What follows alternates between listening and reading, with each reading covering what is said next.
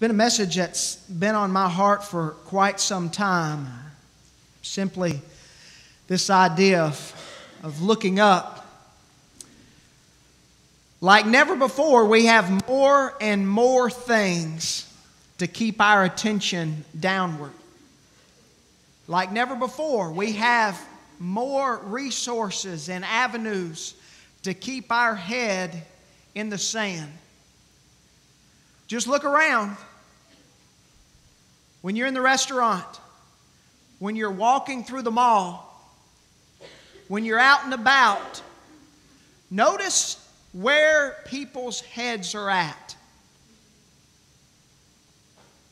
They're down these days. Like never before, we have more things to take our attention off of what's going on around us and to put it on something else. 2 Corinthians chapter 4, beginning with verse 16, God's Word says this: "Therefore, we do not lose heart. Though outwardly we are wasting away, yet inwardly we are renewed day by day. For our light and momentary troubles are achieving for us an eternal glory that far outweighs them all. So we fix our eyes not on what is seen, but on what is unseen. For what is seen is temporal, but what is unseen is eternal." Let's pray. Lord, we love you. We do thank you for all that you do for us. Lord, I thank you for your word, and I praise you for it. I'm thankful for the power that resides in your word. I'm thankful that you've made it available to us to speak to our hearts. Lord, I know there are those that this message will hit home with. I know there are those that need to listen to this message because you wouldn't have given it to me if it were not so. Lord, I pray that you open our minds and ears. Help us be attentive, Lord, to what you have to say this morning. In Jesus' name we pray. Amen. Little boy was in class one day and he was drawing a picture, and the teacher asked him, "What are you drawing?" And he said, "Well, I'm drawing a picture of God." She said, well, son, nobody knows what God looks like. To that he responded, "They will when I get through." Amen. I want to ask you a question, and I want you to think about it. What does God look like to you? What does God look like to you? What is your perception of the Almighty God of the universe? The God who created everything that we know, even those things that we don't know. What does God look like to you? You may say, "Well, nobody really knows what God looks like, Pastor." And perhaps that's true in a physical sense. But what about in a mental or spiritual sense? What does God look like to you? I can't answer that question. Your friend can't answer that question for you. Your parents can't answer that question for you. Your best friend can't answer that question for you. But I can say this: what God looks like on the inside has a lot to do with what you're looking at on the outside. What God looks like on the inside has a lot to do with what you're looking at on the outside. The Bible often tells us to look up. Isaiah 40:26 says, "Lift up your eyes and look to the heavens, who created all these things. He who brings out the starry host one by one and calls forth each of them by name. Because of his great power and mighty strength, not one of them is missing." Psalm 121:1 says, I lift up my eyes to the hills. Where does my help come from? My help comes from the Lord, the maker of heaven and of earth. Psalm 105:4 says, look up to the Lord and His strength. Seek His face always. Why do we look up? Pastor, what's the significance of looking up? Psalm 14:2 and Psalm 53:2 both says these words. The Lord looks down from heaven on the sons of men to see if there are any who understand. Any who will look up. You see, it's important for you to look up because God is looking down. God's looking down upon us, so it's important that we look up to Him. You know, if you're carrying on a conversation with someone, if they're taller than you, you look up to them and look them in the eyes, don't you? If they're shorter than you, you look down into their eyes to carry on a conversation with them. There's something about looking in to the eyes of the one that you're talking to. It wouldn't make any sense if somebody's a couple of feet taller than I am and they come up talking to me and I say, yeah, it's good to meet you. Let me tell you about my life. And that doesn't make any sense, does it? There's something about looking up to the one that you're talking to. When it comes to our relationship with God, what you look at and what you long for is very, very important. Here's what I've learned in my own life. If I look at God wrong, how I look at myself is going to be wrong. If I look at God wrong, then how I look at my life will be wrong. If I look at God wrong, then how I look at others will be wrong. If I look at God wrong, then how I look at success will be wrong. If I look at God wrong, then how I view giving will be wrong. If I look at God wrong, then how I look at what's important in this life will be wrong. If you look at God in a wrong way, your relationship with God is naturally going to be wrong. Most of us, our problems don't have anything to do with politics or positions or persons or policies, but rather with our perception of who God really is. Looking up will help you keep things in the right perspective because God measures and sees things completely different than we do. For example, it's obvious that as we get older, as we grow older, we deteriorate inside. Wouldn't you agree? As our outside gets older, our inside gets older, right? But that's how we view it. Look at what the Scripture says. In verse 16 of our passage, it says, therefore, we do not lose heart, even though our outward man is perishing. Yet the inward man is being renewed day by day. You see, God has designed our lives as Christians to get younger on the inside as we get older on the outside. Why is this important? The crux of the message is this. Like never before, we have more and more reasons to look down. This message isn't a knock on technology, social media, computers. I don't want you to get that idea as I'm going through this message because I have and I use all of them. So this isn't necessarily a knock on anybody who participates in computer activities or social media or those kinds of things. That's not the point. But I do think there's something to be said about raising a generation that constantly has their head down. I think there's something to be said about this generation of people that continue to walk around and do things with their head buried in the sand. Just as it's important to look up, there are some reasons to limit ourselves from looking down. I want to give some of those to you this morning. I think it's very, very important. The statistics are clear.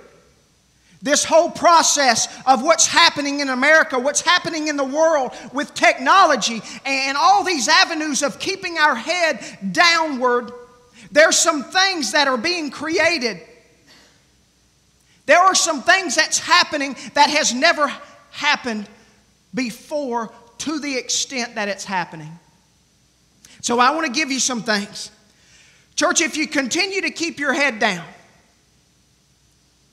it'll take your eyes off your spouse. I want you to get this. If you continue to keep your head down, buried in things, it'll take your eyes off your spouse. America is one of the most technologically advanced nations in all the world. And there's a price that we're paying for that.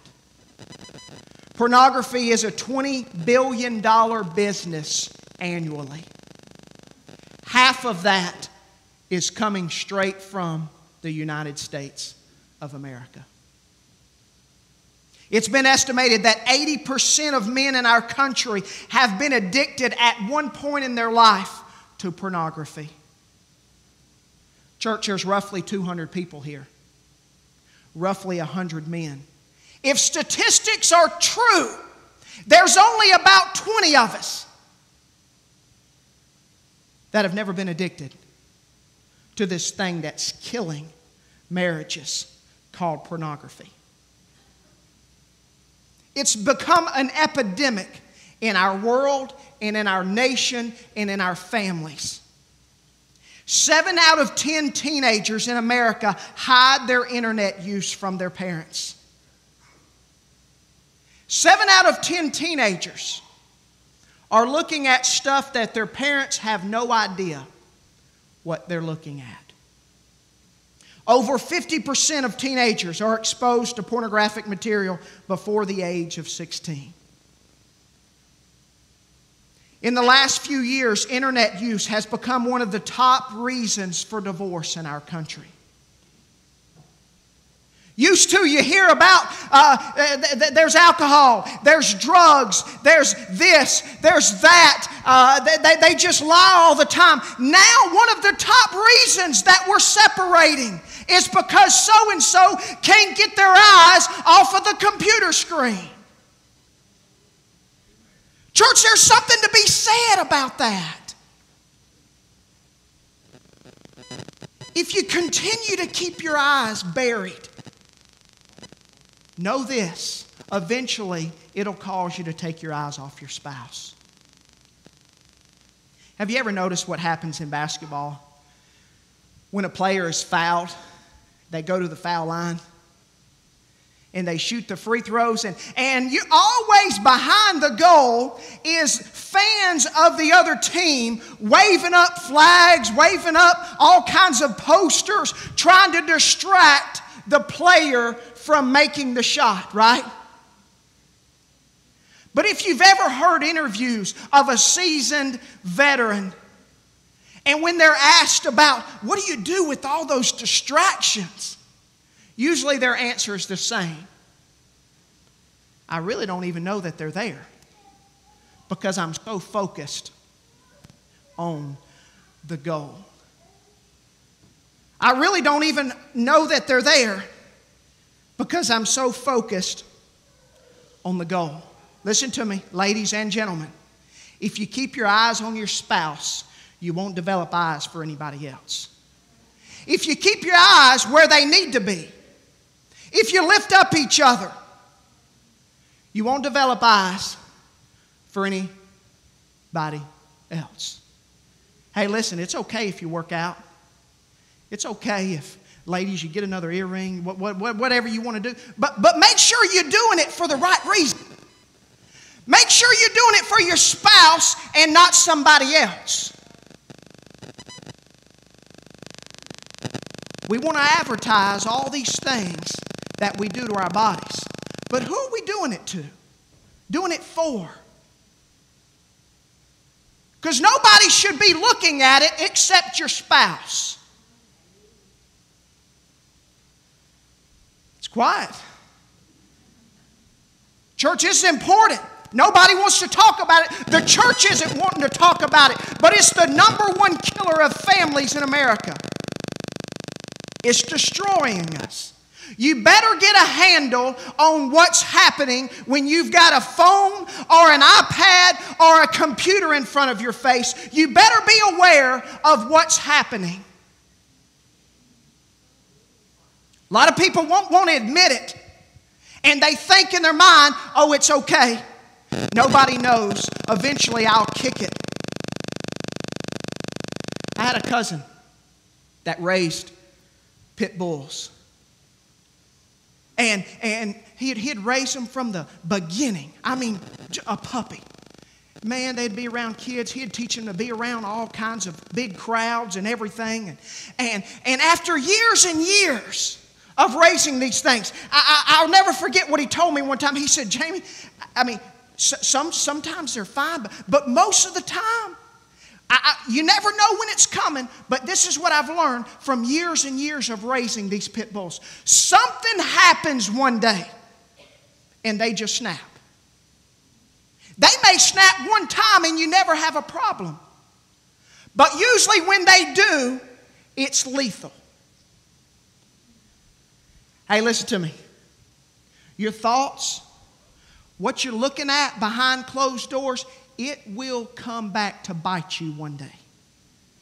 You'll never know when it's coming. You may think you have control of it. You may think that you know exactly how to delete the history and how to delete all the past stuff, but eventually it will bite you. The devil will give you a way out for so long. But eventually, it'll bite you. You keep your head down.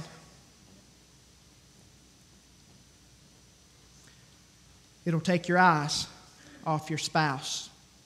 It's been estimated that in over 30% of marriages in America, at least one spouse has had an inappropriate online relationship.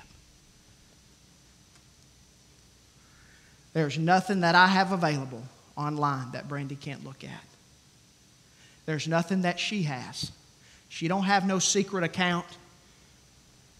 I've got passwords to everything. She's got the same.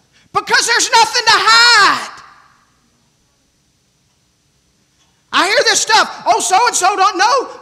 She don't know how to get in mine. He don't know how to get. Well, they better. Because eventually it'll come back to bite you. Don't think that you're stronger than the world, that you're stronger than your feelings. Don't give yourself that credit.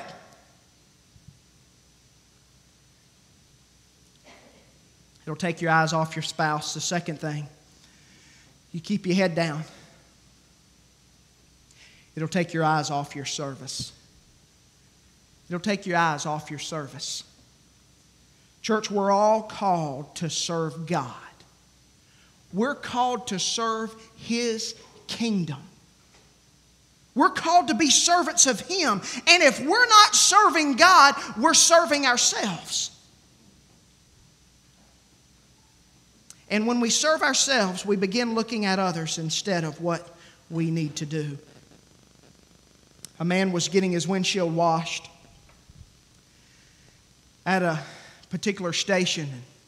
The attendant wiped and washed the windshield, and after he was done, the man in the car just started screaming, "Man, do you not know how to wash a windshield? It don't even look like anything's been done." So the attendant washed the windshield again. Then after he was done, the old man said the same thing.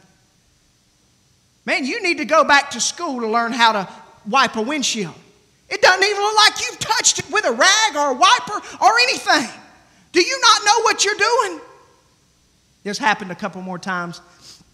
Finally, the wife leaned over and took the man's glasses off and wiped them real good and gave them back to him. Then the man finally drove off, being able to see through his windshield. Church, we want to change the world. We want to do great things for everybody, and all the while we forget to change ourselves. Listen, most of the time, the problem isn't somebody. The problem isn't something. Most of the time, the problem is us.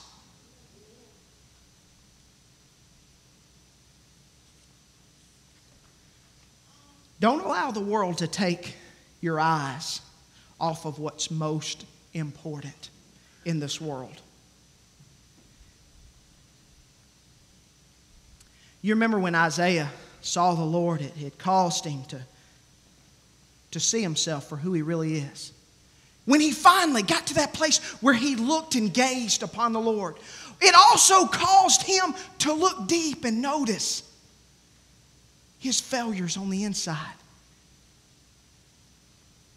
and who he really was. Listen, when you finally look at God for who he really is, you'll be able to see yourself for who you really are. And church, who we really are ain't near as good as what we think we are. We're not near as strong as what we give ourselves credit for. Someone said, we're constantly trying to compare ourselves to each other. Wonder why we do that. Does that make ourselves feel better? I mean, even Christians, we do it, don't we? Pastor, I'm just so glad that, I don't even wear makeup, but so-and-so's got to put that makeup all over. Maybe you should put makeup on. Amen? It's amazing how prideful Christians are. Pastor, I don't even watch TV. Did you know that? I don't even have cable. Well, maybe you should, because I can show you a lot of TV programs, some self-help programs, that's a lot better than you staying on Facebook all day worrying about everybody else trying to fix their problems instead of your problems.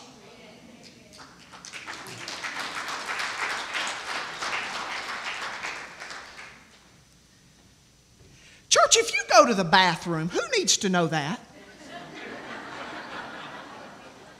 I'm being serious.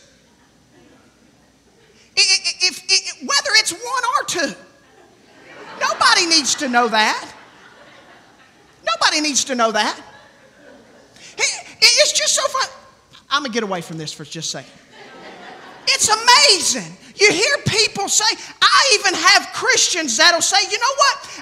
I don't really post a bunch of Christian stuff. I don't really want to post what the church is doing because I don't want my wall filled up with all kinds of stuff. And then you go to their wall and it's filled with the craziest stuff you can think of.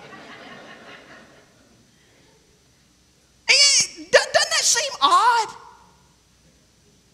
We're okay telling somebody that we're about to do number 2 in the bathroom, but don't want to tell nobody that we're going to church. Are y'all following me?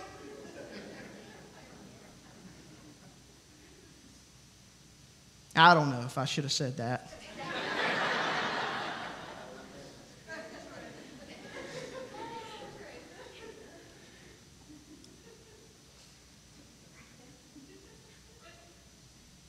Here's what I've realized in my life. The more I think about God, the less I think about myself. And there's only 2 ways to live, church. You're either full of self and you're empty of God, or we're full of God and empty of self. It's amazing how we can be so comfortable with things. We can be so comfortable with hounding people. You know, here's what Facebook, Twitter, here's what this thing has done for. It's given everybody a microphone.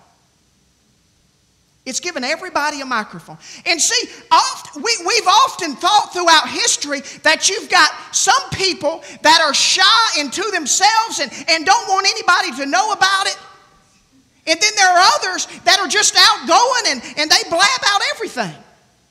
But that's really not the case. It's just some don't have the courage to tell nobody what's going on. So they use Facebook. And they use all these social media things to say all kinds of things that's really in their heart, but they don't have the guts or the courage to say it out loud.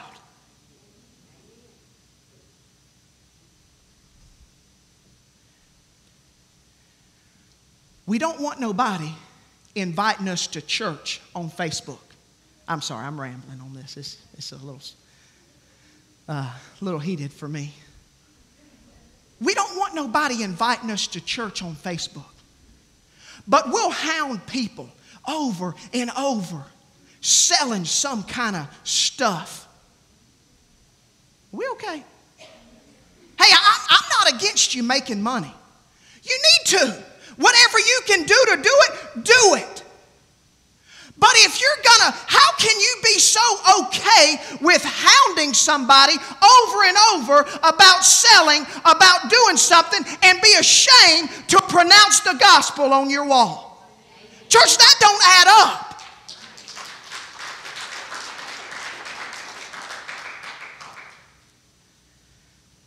I knew this was going to be tough. But church, it's been dear to my heart. I've seen friendships.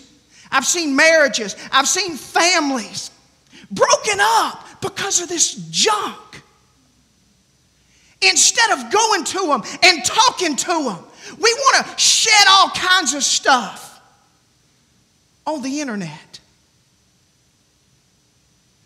Don't allow the world, don't allow it to take your eyes off of what's most important. Church, no matter how much you make, no matter how much you do, no matter how much you accomplish, that's nothing compared to what you do for the Lord when it's over. Don't lose sight of that. Don't allow the things of the world to take your eyes off serving God. That's what's most important.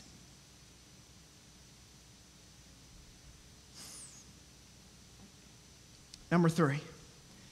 It'll take your eyes off your spouse. It'll take your eyes off your service. And it'll take your eyes off your Savior. Hebrews 12, 1 through 2, this is what it says. It says, therefore, since we have such a great cloud of witnesses surrounding us, let us lay aside every encumbrance and the sin which so easily entangles us. And let us run with endurance the race that is set before us, fixing our eyes on Jesus, who's the author and perfecter of faith, who for the joy set before him endured the cross, despising the shame, and is set down at the right hand of the throne of God. Church, Jesus died for you. Some company didn't die for you. Some person, some family member didn't die for you. Jesus Christ, the Savior of the world, died for you. Listen to me. He didn't die for you to make a lot of money. He didn't die for you to be successful. He didn't die for you to be popular. He didn't die for all your plans to go according to what you want. He died so that you can spend eternity with Him one day. What He did for you has nothing to do with what goes on here, except doing what He wants you to do. Don't allow the things of the world to take your eyes off of Him. He is what's most important. There was this boy who was looking at the reflection of the moon, glistening in a pond. A friend threw a rock, as we like to do, in the water, and the ripples went throughout the pond, and And the little boy noticed, and he began looking for the moon again. And he said, "What happened? The moon is gone." And then his friend explained to him, "Hey man, look up. The moon is still there. The moon didn't disappear." Church, this is what happens in our life. We get to looking down all the time with the concept of knowing Jesus. And we believe in Jesus. But if you keep your head there so long, many times Jesus disappears. God disappears in our life. And we wonder, where is He gone? Why is all this happening? Church, just look up. He doesn't disappear. He doesn't leave you. He doesn't ever abandon you. Look up. He's still there. Don't let the things of the world drown out the glory of God. Don't allow your head to be buried in the sand so much so that you lose sight of the Savior.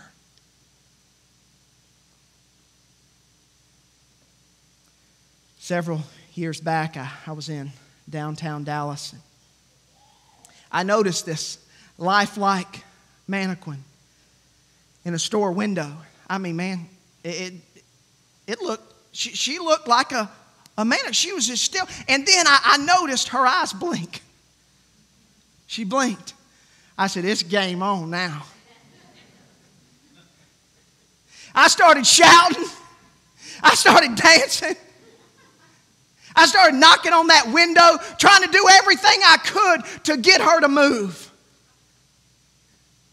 And she wouldn't even look at me. And because I knew if I could just get her to look, I could make her smile or laugh. But she wouldn't do it. You couldn't shake her. And I often thought about that. How come I couldn't do it? Because she was more focused on pleasing her employer than she was pleasing anybody walking downtown Dallas. Church, the devil has his hands up.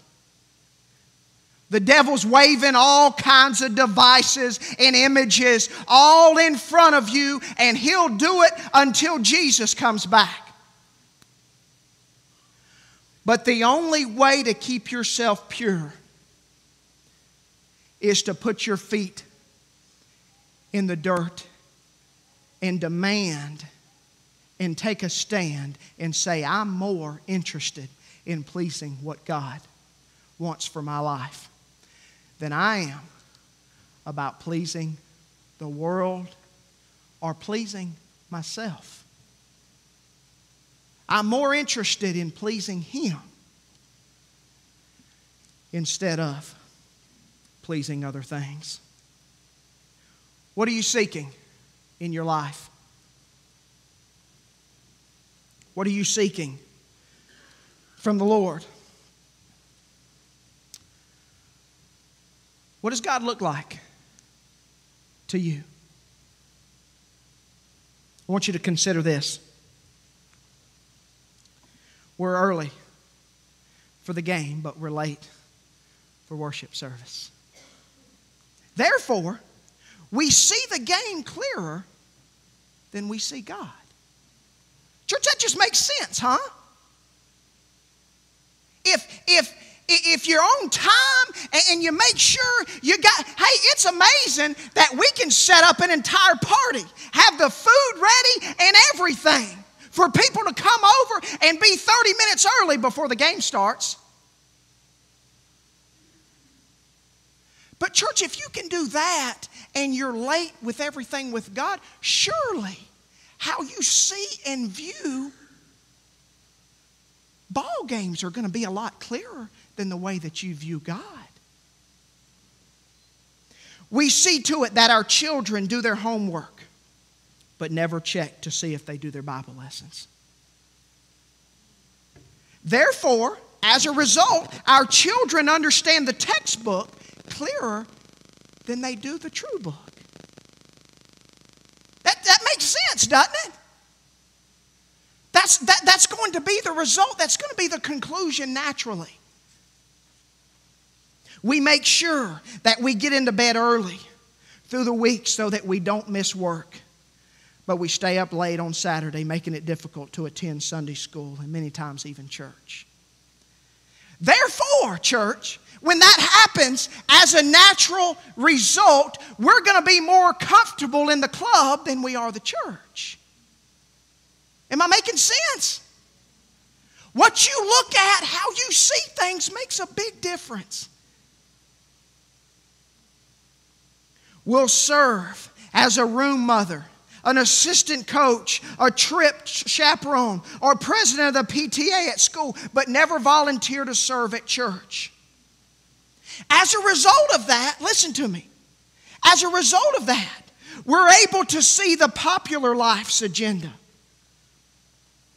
much more clearer than the personal Lord's agenda. It just comes natural when that happens. We go to work, even though we do not feel well. But we stay at home from church under the same circumstances. Therefore, as a result of that, listen to me, we see our discipline excel in the workplace, but our discipline fails in the worship place. It's natural when we make those decisions of how we look and view things. What you're looking at makes a big difference. It makes all the difference in the world. I'm going to ask you, how does God look to you? What does He look like to you? If somebody were to ask, who is God? What is He? It's hard to give a description of the Lord when everything we see is of the world. It's hard to describe a God who's all powerful when we're filling our mind with things that hold no eternal power at all.